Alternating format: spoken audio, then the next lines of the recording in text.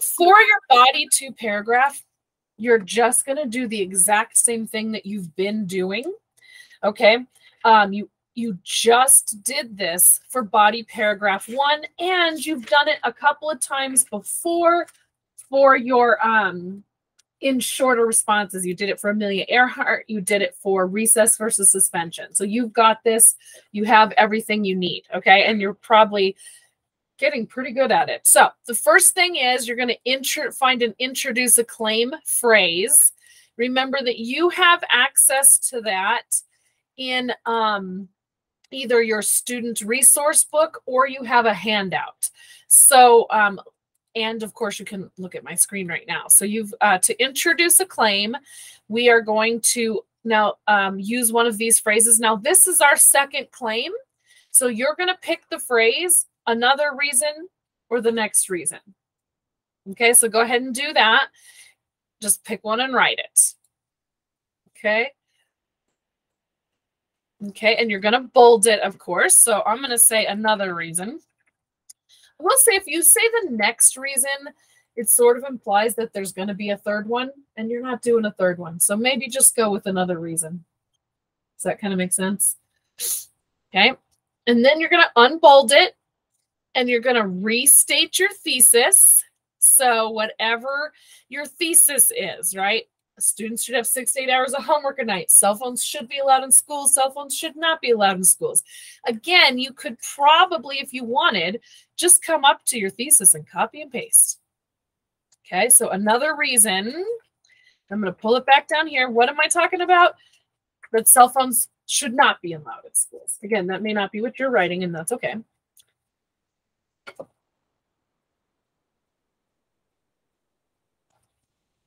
Okay.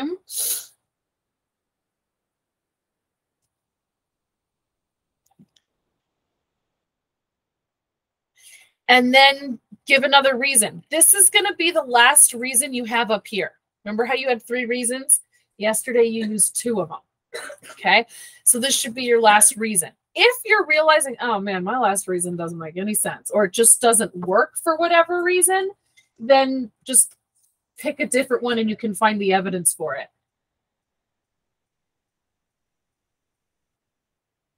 All the way away. All the way away.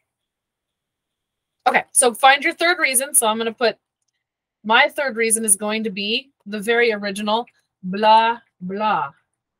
Yours should be more specific. Okay.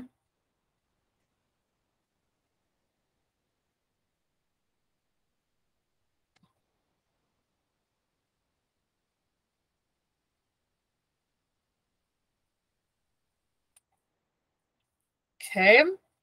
Good. So I should hear typing. Now,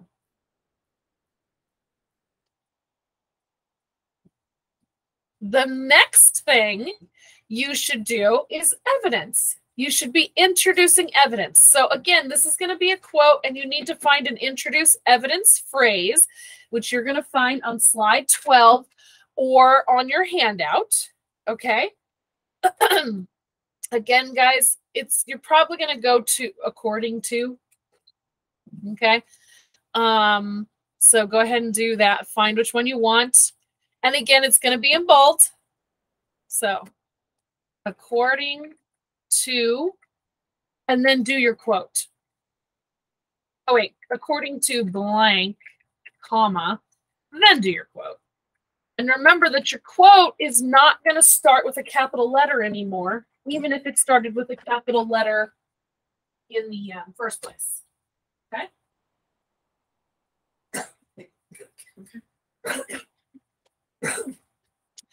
All right.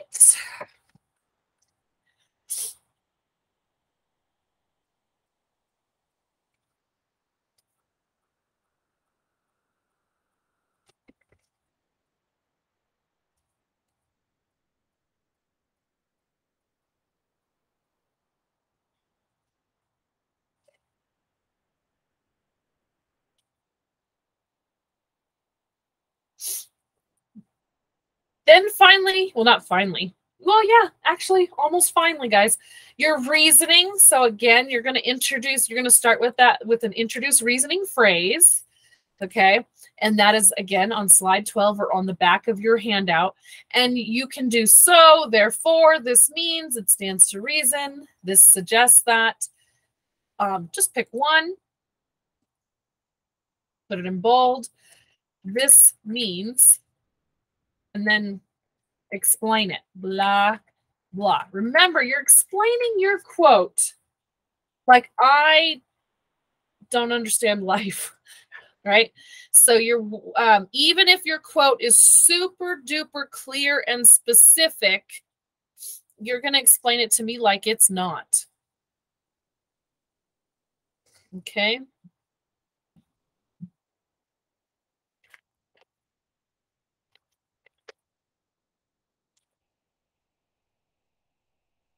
Oops. Okay.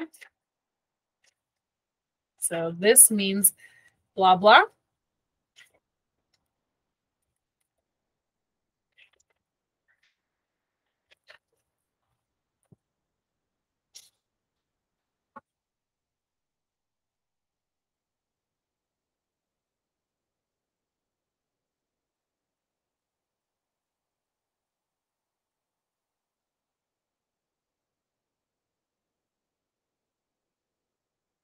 All right. Now you guys are going to be very excited for the next thing I say.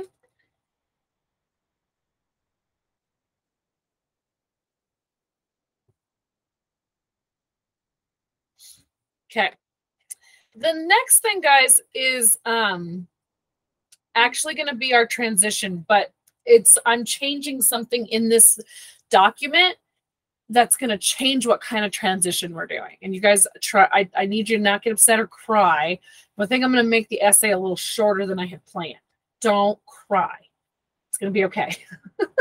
Just kidding. I know you're like celebrating. So everybody watch really closely. I need you to really pay attention to this. Okay. See how there's 3 boxes left? You're going to take the bottom two rows and just do the format, table, delete row. So your last row should just be the transition. Okay, if you need help with that, let me know.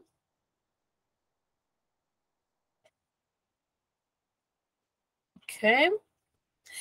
And now, because you're not going to introduce a 4th piece of evidence, because that's what that would have made you do, is have a 4th quote. Because you're not going to do that, now this transition is just kicking our reader to the closer, to the closing or the conclusion. Okay. So that changes the kind of, it also kind of changes this. We're really just doing a transition. So let's look at the different kinds of transitions we can do. We're not going to use any of these. Because those are all from another argument or a counterclaim. So let's see what we want to do here. You know, honestly, delete this box too. Delete that box. So your last thing should actually be the reasoning. So this one's only going to have 3 sentences. Your claim, your quote, and your explanation or your reason. Anybody upset about that? Okay. Figure you can make it work, right? Okay. So now I'm just going to give you time to work on this and ask for help if you need it.